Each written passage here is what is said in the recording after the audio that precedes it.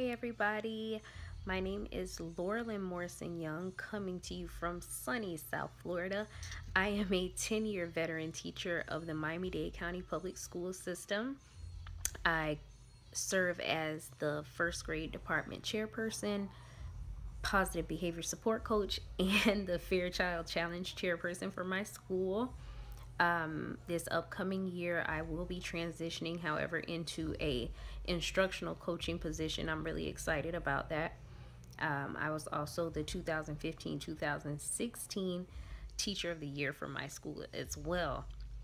I graduated from the University of Miami in 2006 with my bachelor's degree in health sciences. I didn't really enjoy my internship in a physical therapy setting, so I decided to start teaching for a while until I figured things out. Pretty much got stuck. I actually enjoyed teaching, and I've been here ever since. I recently finished my master's degree in educational leadership, which sparked my interest in distance education because the entire program was done online. And I look forward to working with you all. Bye.